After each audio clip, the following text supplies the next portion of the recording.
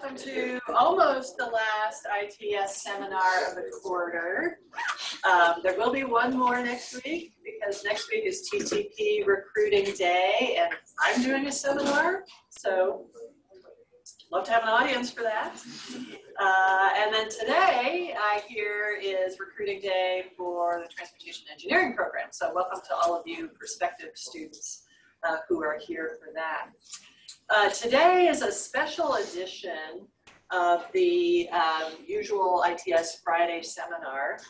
Once a year, we honor the recipient of the Ryuichi Kitamura Prize, which is, it's an award that's given out by the Transportation Research Board for a paper published sort of within the realm of travel behavior. I forget exactly which committee is giving it out now, but a certain segment of the Transportation Research Board for the best paper written within this area by a faculty member with their student. And the award honors Ryuichi Kitamura, who was a faculty member here at UC Davis, one of the first of our transportation engineering faculty way back when Dan Sperling was a fresh PhD student, so that was a long time ago. And so he's one of the founding members of the program here and of ITS. And he was a very special person. He's really the, I think of him as the, well, maybe godfather isn't quite the right word, grandfather of the travel behavior field. He really pioneered research on travel behavior and put forth some really important ideas about how we can think about and study travel behavior.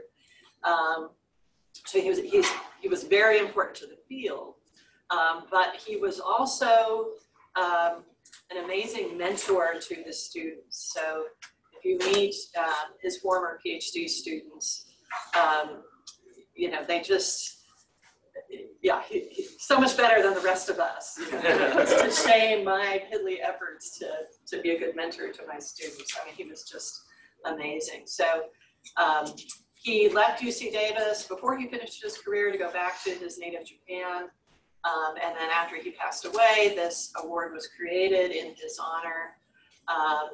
And so the committee selects this award-winning paper, a student and their faculty member together. And there's a nice check that goes along with that, as well as a certificate. And then a part of the award is that we invite the student, but not the faculty member, to come to UC Davis to present their work. So Rongsheng Chen is here today from the University of Minnesota. He and his advisor, Michael Levin, are the winners of the award for their paper that was just over a year ago, and he received the certificate at the TRB meeting this year. And then we brought him to campus today to share with us his research. So I'm looking forward to hearing his talk, and please join me in welcoming Rongsheng. This introduction, and it's a great honor to be here and present my work with my advisor Michael Levin. This work we finished in 2018 and submitted to the TRB annual meeting in 2019. So the topic of this study is a dynamic user equilibrium of mobility on demand system with linear programming rebalancing strategy. It is a model-based study. First, I will introduce the background. With advances of the autonomous driving technologies, there are many technologies and algorithms proposed to use autonomous vehicles in the traffic network to improve the safety and efficiency of the network. So first, there are two applications. I will briefly introduce here. The first application is the signal-free intersection. So there's one algorithm called autonomous intersection management. In autonomous intersection management, vehicle approaching an intersection will send its location and speed information to the center controller at the intersection. And then the center controller will calculate the optimal trajectory for the vehicles. Following the optimal trajectories, vehicle can pass the intersection safely and efficiently. And this video is created by my lab mate Jack Olsen 2 years ago. And the second application is dynamic lane reversal. And this is not a very new idea. That's just the part of the freeway with busy traffic will borrow some lane from the part of the freeway with few traffic. And it's not easy to implement this dynamic lane reversal for personal vehicles because if a person is not well informed of the lane reversal information, accidents will happen. So with the help of autonomous vehicles, we can easily implement dynamic lane reversal because AV always follows instructions. Okay, so my study I will present today will not relate to the previous two applications. So I will introduce the other application of autonomous vehicles, the autonomous mobility on demand system. So here I cite the definition from Professor Marco Pavone. He defined the mobility on demand system as a one-way vehicle sharing system using small size of vehicle and electric cars. So you can see the small size of the vehicle can be the size of a car-to-go cars. And here I would like to clarify the difference between one-way and two-way car sharing. And one-way car sharing, they allow the users to take the car and drop the car at different places. But two-way car sharing, they require the user to pick the car and return the car at the same places. However, one-way car sharing company need to pay much more to rebalance their vehicle. They need to carry their vehicle to bring it back to its original places. But with the help of autonomous vehicles, they can drive back according to the instruction for the company itself. So that's the advantages of using autonomous vehicles in the mobility on demand system. And there are some advantages of mobility on demand system. And the first one, it can reduce the car ownership because it's very convenient for users to go to a station and get in the car and let car to bring them to the destination. So if the cost of the mobility on demand system is not that large, people will prefer the mobility on demand system over buying a new car themselves. So it reduces the car ownership. And most of the time, when people use personal vehicle, they only use it in the morning or afternoon peak hour. They drive their car to the working places, and then the vehicle is parked in the parking lot most of the time of the day. But in mobility on demand system, cars are shared by several people, so which increases the utilization of the car. So with the reduction in car ownership and increase in car utilization, the total space need for parking is reduced. However, there are some challenges in mobility on demand system. It needs to serve unbalanced demand in the city. For example, you can never find a city with totally balanced demand. That means one half of the city has totally the same demand as other half of the city. Because the mobility on demand system needs to serve a city with unbalanced demand, so they need to produce more trips. They need to use empty vehicles to go somewhere to pick the waiting passengers. So I have mentioned that mobility on demand system can reduce the car ownership, but at the same time, it will increase more trips. So it's unknown for us now if using the mobility on system can mitigate or make the traffic congestion more severe. So it comes to the motivation of this study. So we want to model the congestion effect of autonomous mobility on demand system when all demands in a city are served by the mobility on demand system using the traffic assignment. So as you know, traffic assignment is the last step in the four-step method. Traffic planners and traffic engineers usually use four-step method to evaluate the effect of a traffic policy. So the output of the four-step method is the travel time and traffic volume on every link, which is also the output of the traffic assignment. Because in this study, we assume all demand is served by the mobility on demand system. So there's no mode choice in this model. And we focus on predict two types of trips. One trip is the serving trip. The second type of trip is the rebalancing trip. A serving trip is the trip with passengers, and rebalancing trips are trips without passengers. And we model two types of traffic assignment. A simpler version is called static traffic assignment.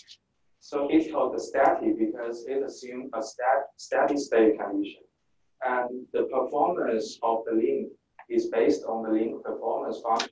And we usually use the VPR function. This function is the monotone increasing function respect to the link flow. However, there are some problems with the static traffic assignment. It's not very realistic. So our ultimate goal is to model the dynamic traffic assignment. This type of traffic assignment is able to track changes in congestion in fine resolution. So the resolution can be several seconds or several minutes. Okay, next I want to show you how the rebalancing trips is generated. I will give you a very simple example. So first, this table shows the initial condition of the network. So there are 4 stations, 1, 2, 3, 4. And each station, there is the parking vehicle. And for station 1, there's 3 passengers. They want to go from station 1 to station 2. Similarly, at station 2, one traveler wants to go to station 1. And there are 2 passengers at station 3 and 4. They want to go to station 4 and 3 respectively. So the first step, the mobility on demand system, each vehicle will pick one passenger and send them to the destination. So it becomes this. You can see they change their locations. And after that, there are 3 locations where parking vehicles are accompanied by waiting travelers. So the next step, each vehicle where there is the traveler, they will pick a traveler and send to the next station. So finally, you will find this condition. So station 2, 3, 4, they have available empty parking vehicles, but there's still one waiting traveler at station 1.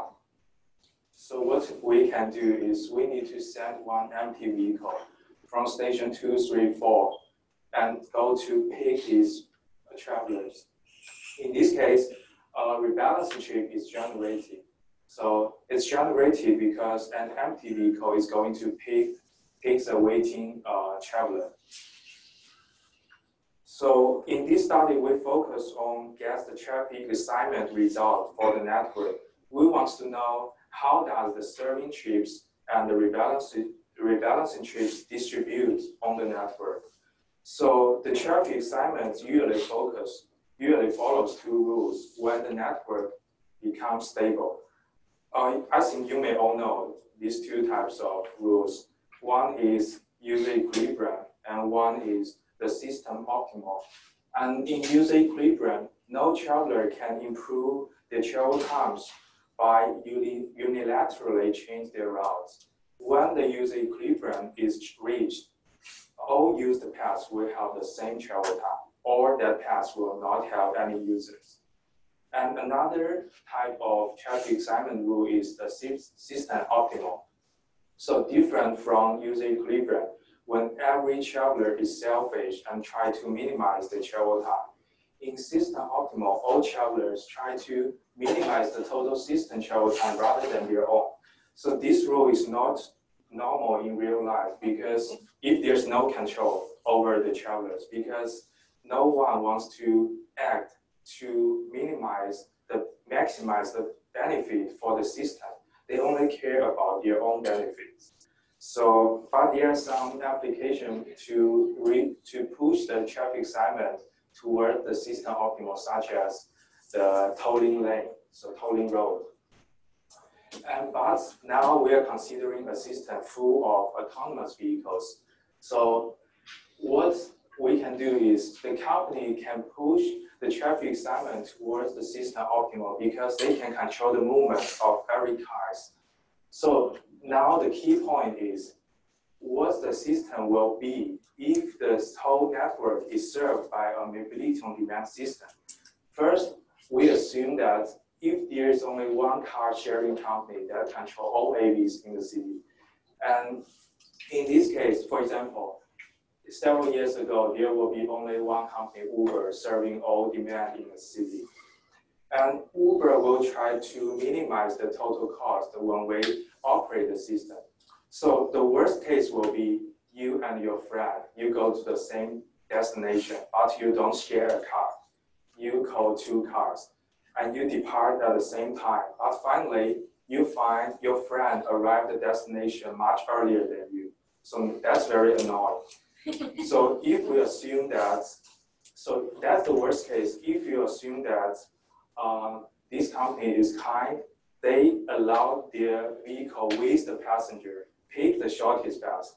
That means if the vehicle has a passenger, they will send this passenger to the destination as soon as possible.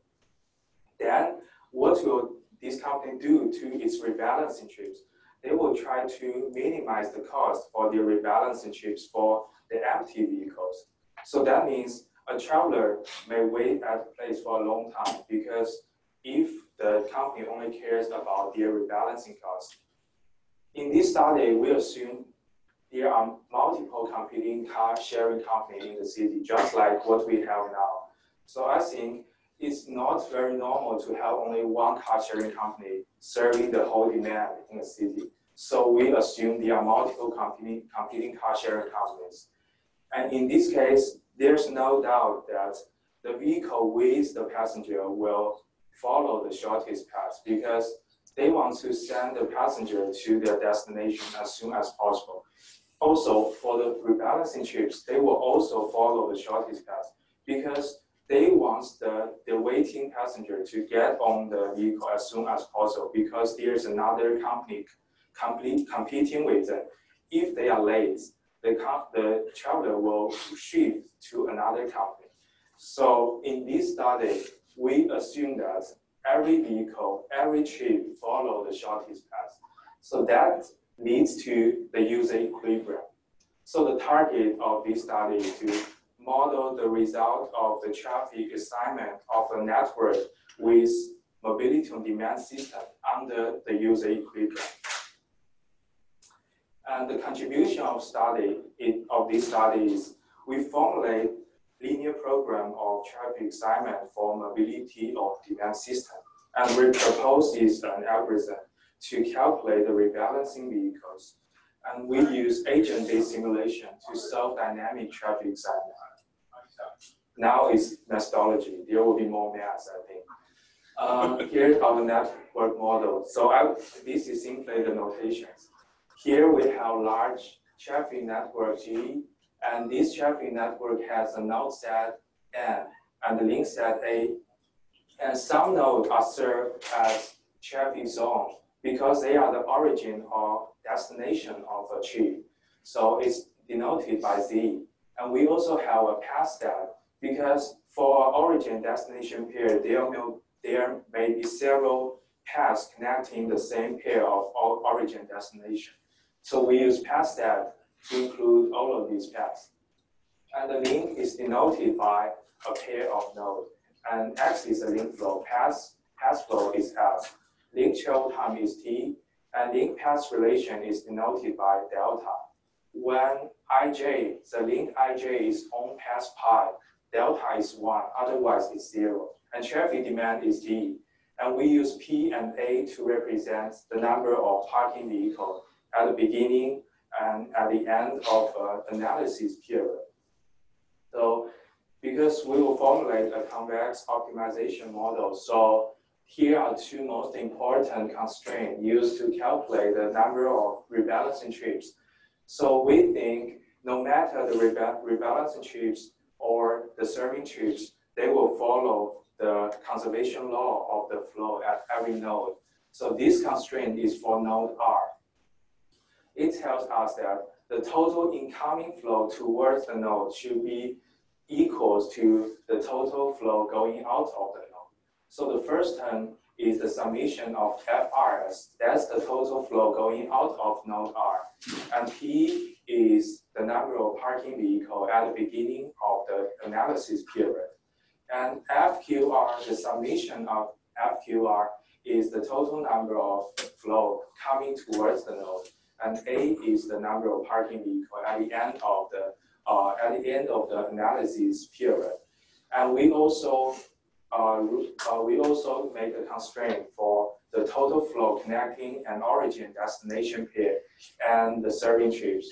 So the total trips connecting an origin and destination pair should be larger than the serving trips number. So here is a very simple example.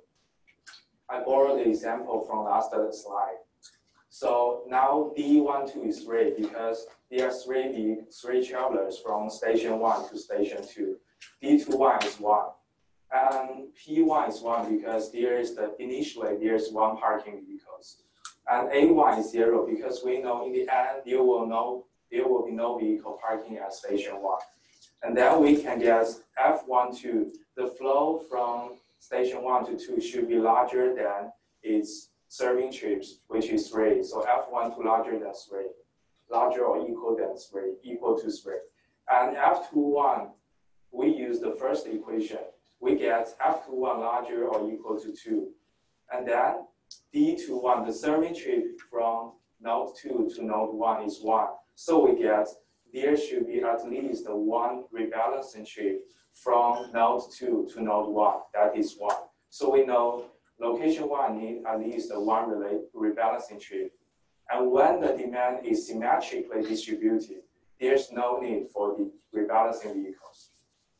Then I use the regular form of to get the traffic excitement, to get the static traffic excitement based on Beckmann's formulation for user equilibrium. So the objective function is the summation of the integration of all link performance functions for all links. So this objective does not have strict, very direct physical meaning, but it is equivalent to getting the traffic excitement under the user equilibrium. And the first constraint relates the path flow to the link flow. So the link flow X equals to the summation for all path flow passing through this link. And the total flow from R to S is the summation of total path flow from R to S.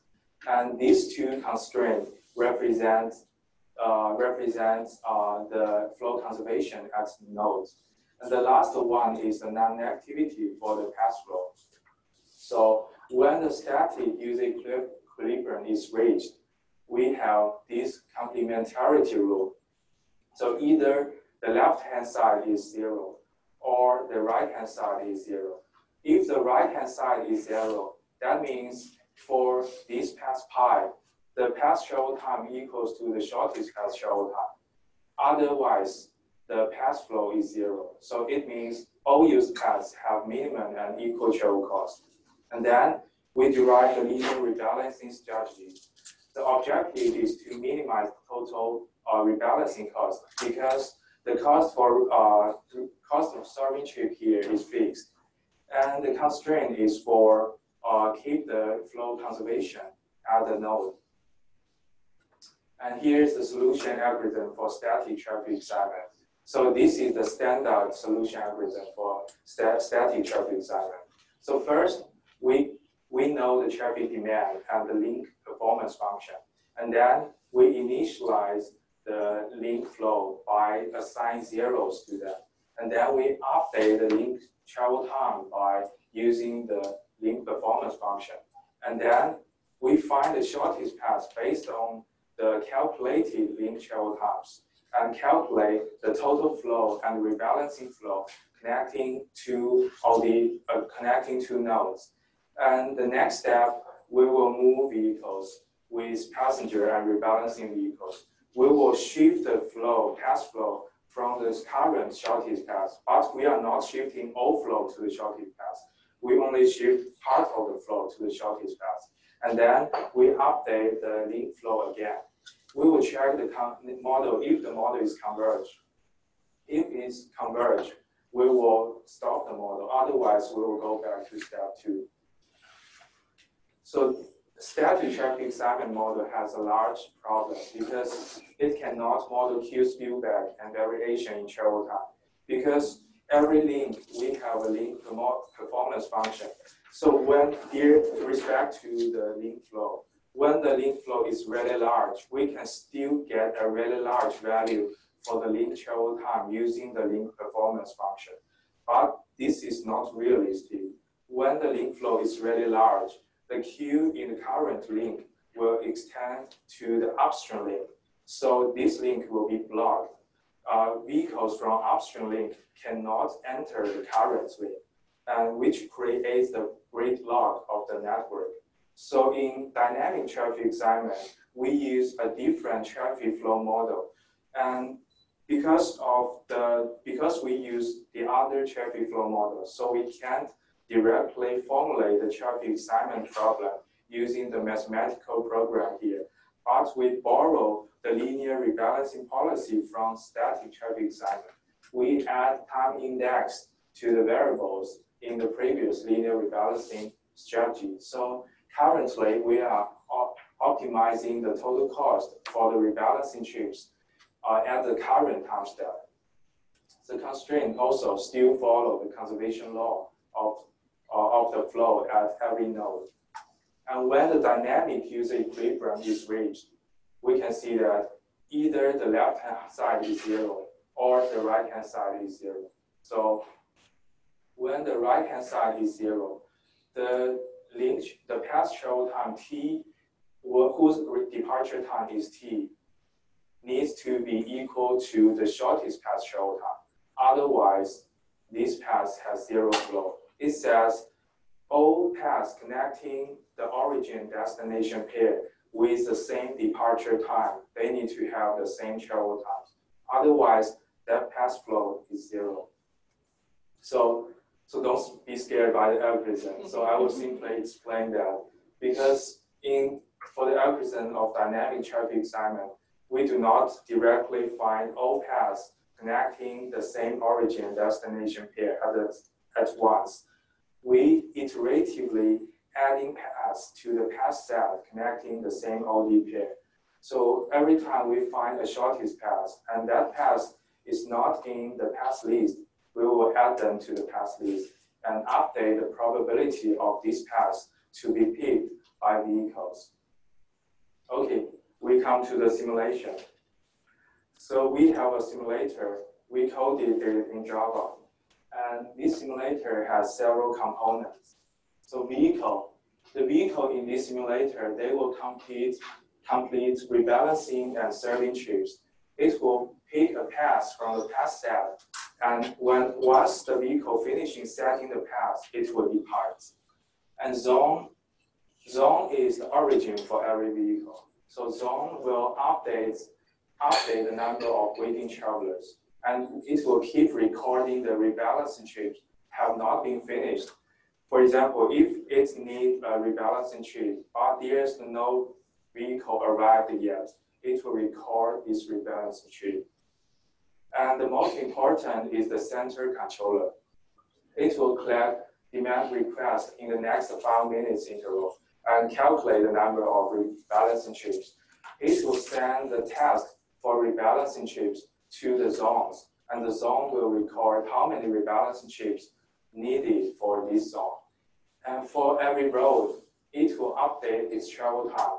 So the travel time is used to find the shortest path in every time interval.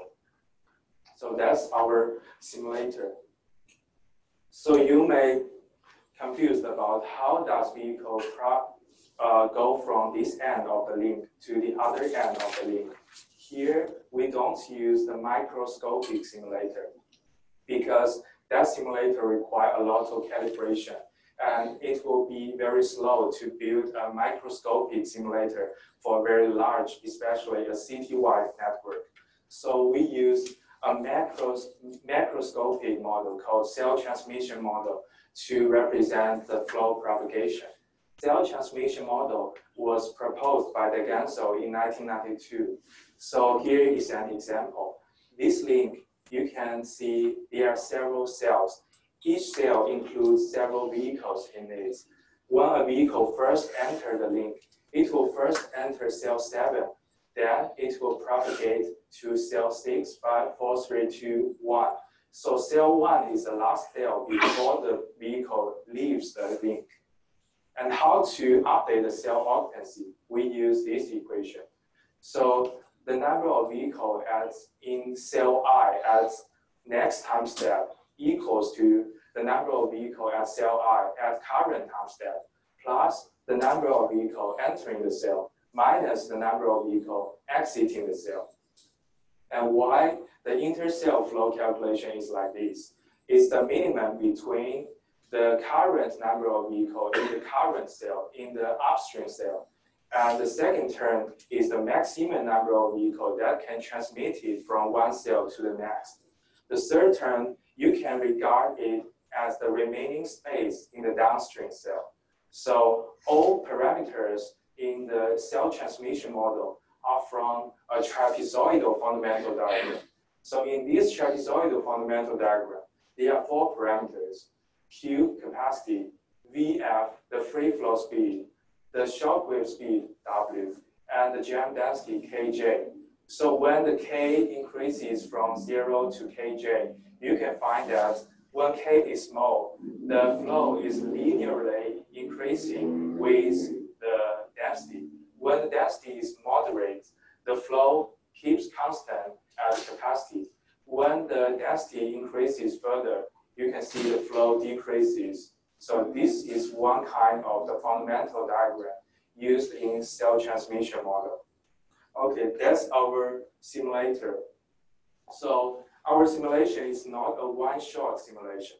So in one-shot simulation, we only run the simulation one time. So the route choice of vehicle as the current time step, it will refer to the travel time information in previous time step. For example, in one-shot simulation, if there's a vehicle depart at 10:10 a.m., it will refer to the travel time at 10 a.m. in the same simulation. And this simulation uses iterative solution procedure. It will do multiple iterations. So the route choice of vehicle at a later iteration is referred from the same time, the travel time at the same time in a previous iteration. For example, if there's vehicle depart at 10:10 a.m. at iteration 3, it will refer to the travel time information at 10:10 at iteration 2. So after we do multiple iterations, the models will converge, which leads to the state condition of the traffic on the road. And to test the algorithm, we use 2 networks. One is UFO networks. The second is downtown Austin network. When we do this paper, we only have these 2 networks, so we use these 2 networks. Downtown Austin network is much larger than UFO network regarding the zone number, intersection number, and link numbers. And the experiment has 2 parts. In the first part, we do sensitivity analysis of fleet size. We keep increasing the fleet size, which is the total number of serving vehicles in the system, to see their effect to the service of the mobility on demand system. And in the second experiment, we compare the traffic excitement of a network with mobility on demand system with the baseline scenario. What is the baseline scenario? In the baseline scenario, all demand in the network is served by personal vehicles, we assume that every traveler has a personal vehicle, so they can depart whenever they want. So in the baseline scenario, travelers do not have wait time because they directly depart. Okay, during the simulation, we collect this kind of evaluation metrics. For travelers, there are average delay, average in-vehicle travel time, and average total travel time. And for vehicle, we calculate average empty travel distance and average total travel distance. And average empty travel distance corresponds to the rebalancing trips in the network. And for the entire network, we collect the total system travel time and shortest path travel time. When a vehicle finishes a trip, we will record its experienced travel time. At the same time, we will also record its the shortest path travel time at the moment. So when the total system travel time and shortest path travel time are very close to each other, then we know the model converges, then we can stop the simulation. Here's the result. So at first, we can see this is sensitivity analysis for the CU4 network. We can see when the fleet size is increasing, the average delay decreases because when the supply of the system increases, the waiting time of the system decreases. And the average in-vehicle travel time increases. That's because when the fleet size increases, there are more vehicles running on the network at the same time. So the network becomes more congested, which leads to the increase in the average in-vehicle travel time. And average total travel time is average in-vehicle travel time plus the average delay. So we can find the average total travel time first decrease, then it becomes constant at a value. Because when the fleet size is small, the average delay is very sensitive to the fleet size. So it decreases a lot. But when the fleet size becomes larger, it's not that sensitive to the fleet size. So the average total travel time will become a constant. So for policymakers, this indicates that there might be a value for the best fleet size. When using the best fleet size, you can use a fleet size to get the best total travel time for the network. And then let's look at the effect of fleet size to the travel distance for every vehicles. And when the fleet size increases, travel distance for vehicle decreases. And the rebalancing trips also decreases. So the empty travel distance also decreases. And now we look at the sensitivity analysis for the Austin network. We test the Austin network under two demands. One demand is 51,000 trips. One demand is 32,000 trips. And for the first demand, for both demands, we can see they show similar trend. So when the fleet size increases, the average delay first decreases with a large slope, then decreases with a small slope. And the average in-vehicle travel time increases a little bit. So the average total travel time first decreases a lot, then decreases a little bit. So you can see that compared with Austin network and the CU4 network, the average in-vehicle travel time increase smaller than what happened in CU4 network, because compared to the large Austin network, this increase in the fleet size does not necessarily create the increase of the traffic congestion. And for the travel distance, when the fleet size increases, we can see the average distance and average empty distance also decreases. Okay, that's the sensitivity analysis. Can I ask a question? Okay, sure. Where did the 51,000 and the 32,000 come from? Is that based on current trips in the? Yeah, that's based on the survey, because when we import the network, for example, the Austin network, we have several files. One file for node, one file for link, one file for demand. So the demand file will tell you at this moment how many vehicles will want to depart from this node to the destination. And the demand file was prepared by a survey in 2010, according to some consulting agency. So it's prepared file. So it's the actual trips that yeah, were actual being made trips. at that time. Yeah, and that network is actually a small region of the Austin network. So the UT Austin network is nearby. So we already have that network because my advisor has that network. So we directly use that one. Yeah. Okay, now is a comparison between the network with mobility on demand system and the network with all personal vehicles. We can find that if a network with mobility on demand system, its traffic is more symmetrically distributed, we can look the right upper hand, or right upper corner of the network. So these two roads are two one-way roads. In the first figure, they show similar traffic volume, but in the second figure, their traffic volumes are totally different.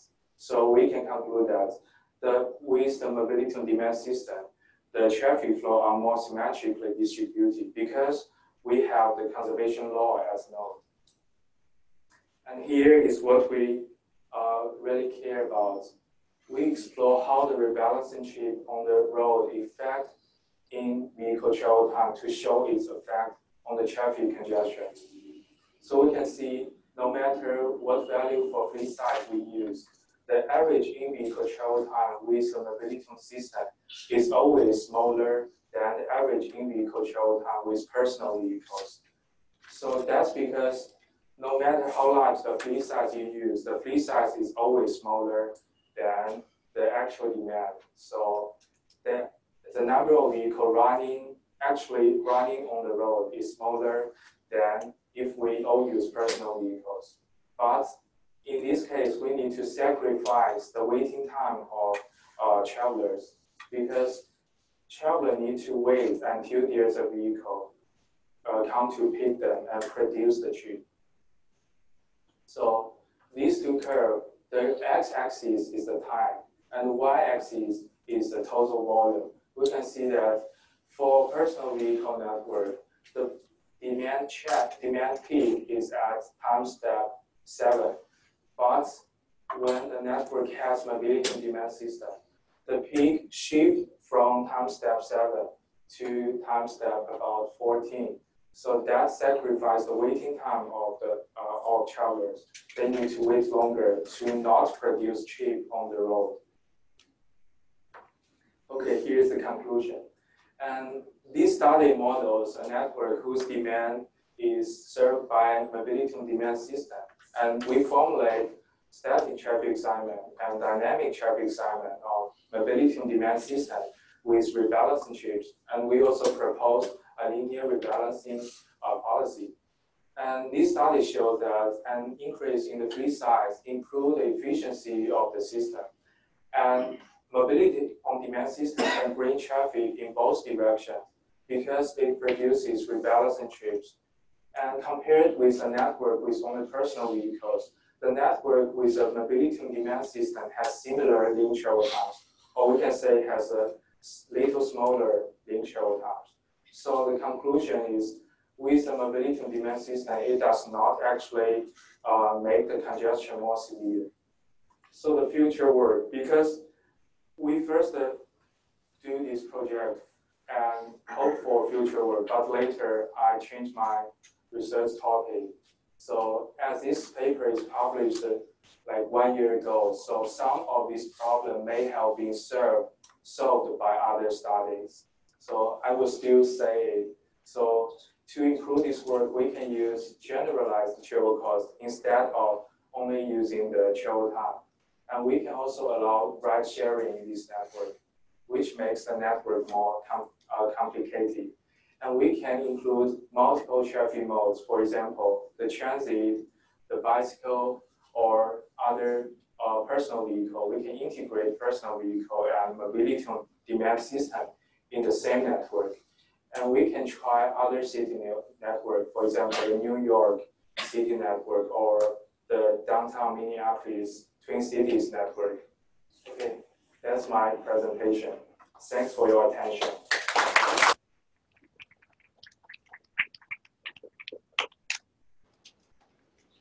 Actually, I have two questions. The first is, how would you simulate the baseline scenario? Baseline So in terms of optimization yeah, problem. it's also agent-based simulation.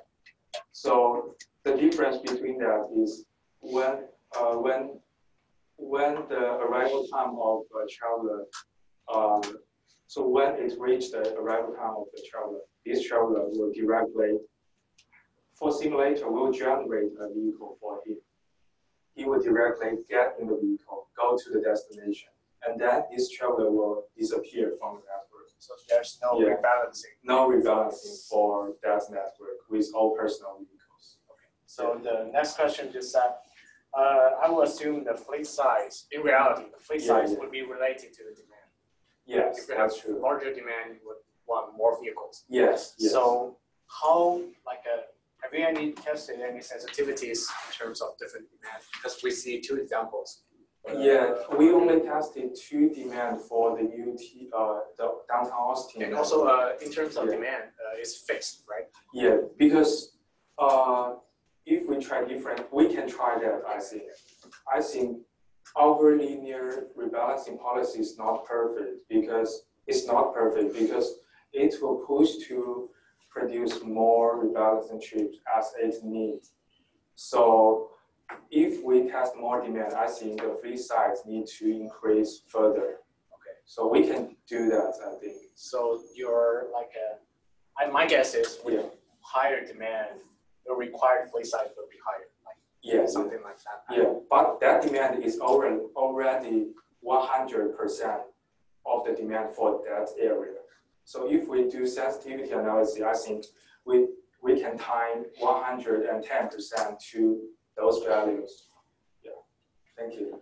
I'm going to, for the next question, we forgot a little formality, which is we need a picture with the check. Okay. No. I'm handing you the check. You guys come forward so you don't project your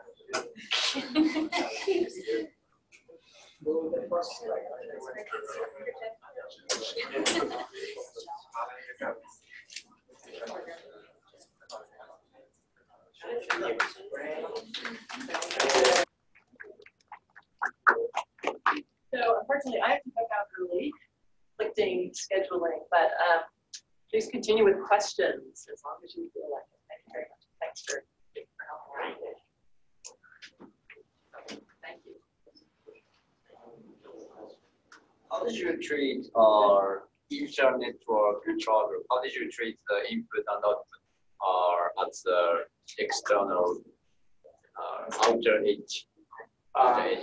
Because in the real world, many people want to go out for hosting, come to hosting from other cities. Oh, you mean demand? Oh, you mean the demand is outside of the network? Outside of it, how did you treat the boundary condition? Okay, because this study directly deal with the traffic signal. So we assume we have finished the first step in the four-step method. We already know the demand value. Demand from the external source as the demand filter. From every centroid. Yes. We know where is the demand go from and where it will go to. So so the demand is already calculated. If you choose to use it. Yeah.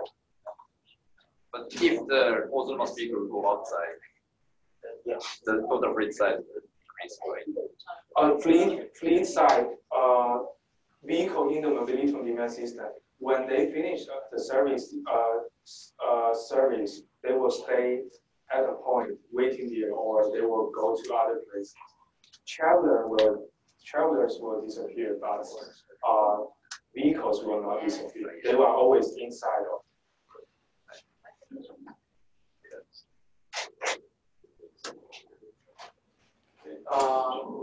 So your question.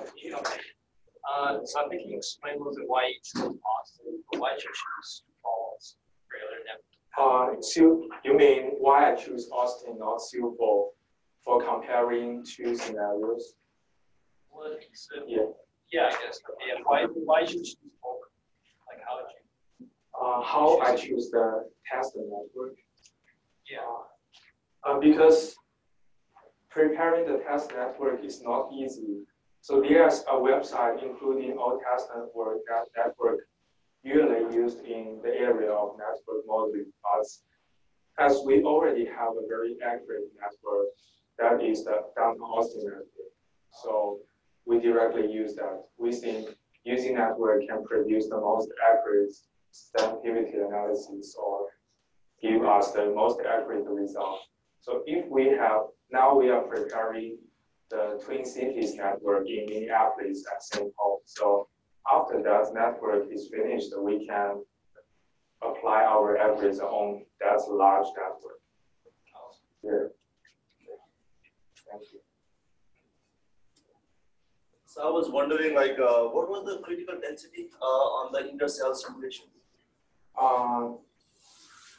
We use trapezoidal fundamental diagram, so there will be two values of them. And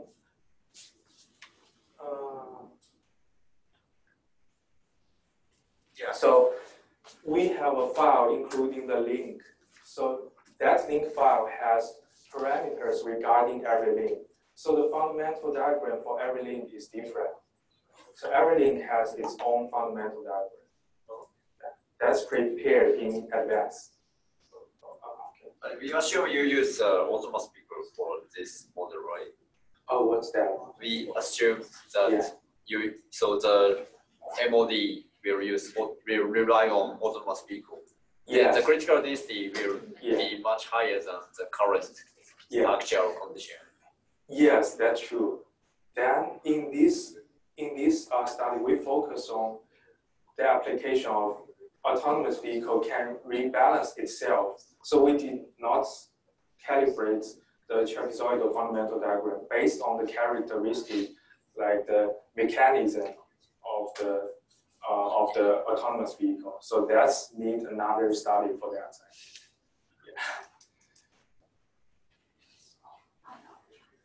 I'm wondering about the simulation of the intersection at the beginning and how that might integrate with what you mentioned at the end. Yes. If you have pedestrians, Yes. it looked like an urban intersection, and also if you have any thoughts of how the mobility on demand might integrate with, say, pedestrian trips.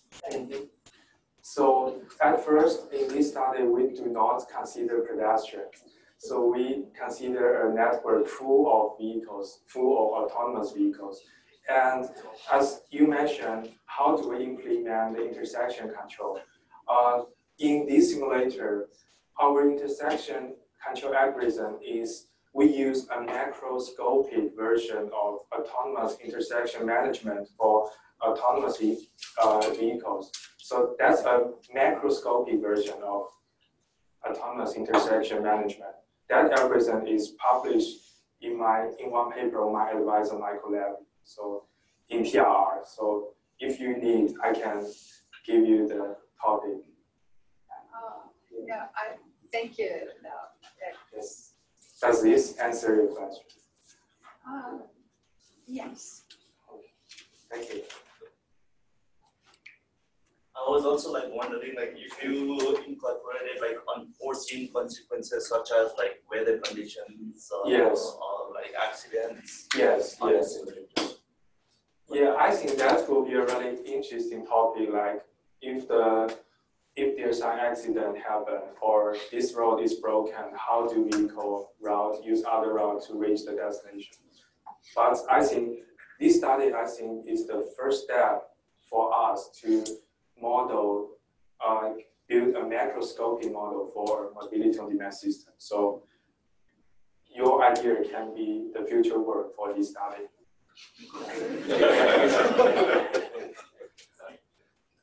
So other idea for future study might be using empty free. So you mentioned about empty free travel distance, travel time, but it might be useful if those empty vehicles can bring some freight from one place to another. Even if there is an unbalanced situation of people's flow, so it does not necessarily mean the fleet balancing is not. Yeah, fleet is unbalanced. So that you may use kind of package delivery model integrated with that. You mean the rebalancing policy is not that realistic? I think you can use the empty car to car carry too. some freights and some goods to do the delivery. Not the passenger. So that you don't waste the empty trips. Yeah, that's good. Then to do simulation in this kind of research, I think we may need another demand file for say how many goods are needed.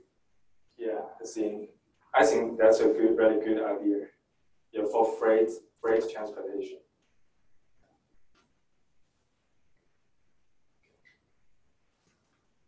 On your charts, the time value is dropping as the fleet goes from very low to your category. Why is that? Where's this? There, Here? there, sure. Mm-hmm. Left chart, Yeah, blue line. yeah. So what's do you mean the in-vehicle travel time increases? Why does let's see, it's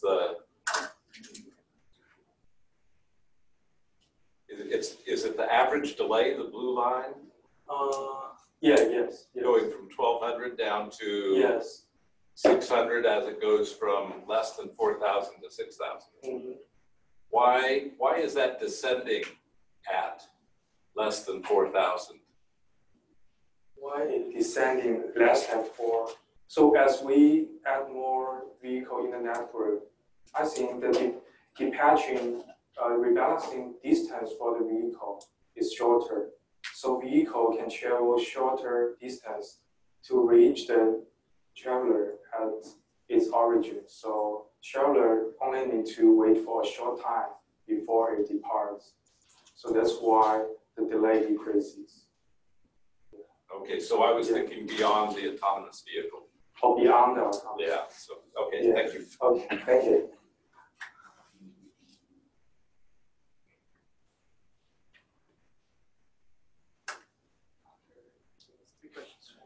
I'm curious if you thought of factoring in transit and types of shared mobility with transit. Yeah, I think it's really a good idea.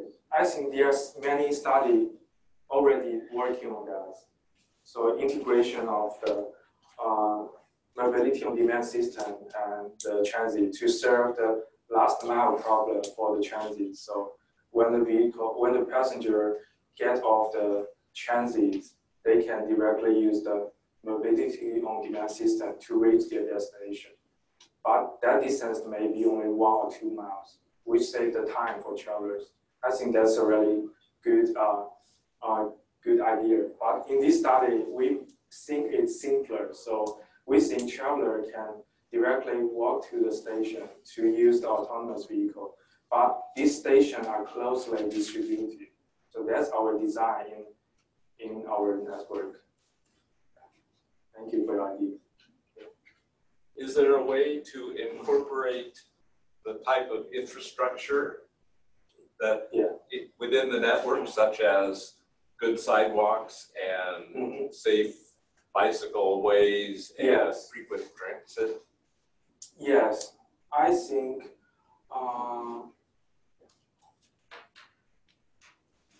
some demand can be served by adding bicycle. For example, we integrate mobility on demand system for both vehicles and for both bicycles. Both of them can serve part of the demand or the total demand. And if we want to use bicycles at the intersection, I think we need to do some updates about the intersection control algorithm. We need to design some phase to let the bicycle cross the street, across the intersection. So we need to do some update to the simulator and do some update to the demand file. Yeah, I think that's a really good idea for the future world. last question. So what is the recommendation of a study to the city officials? Sorry. So what is the recommendation from a study to the city officials? To the officials, Yeah, like to traffic managers.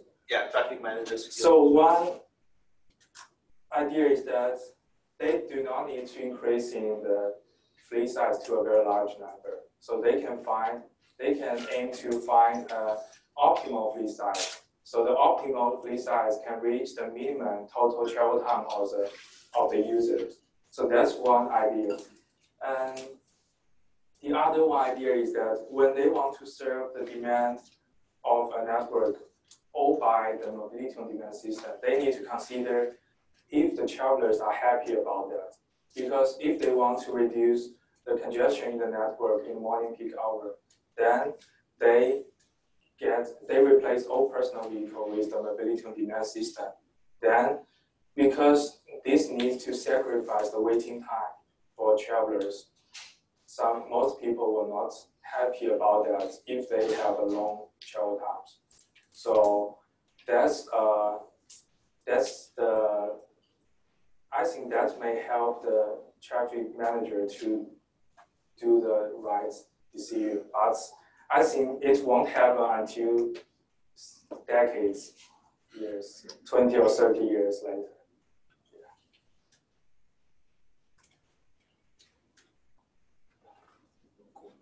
All right, let's thank the speaker again for this great talk. Feel free to stay longer if you have any questions to ask. Okay. Thank you. Your substitute.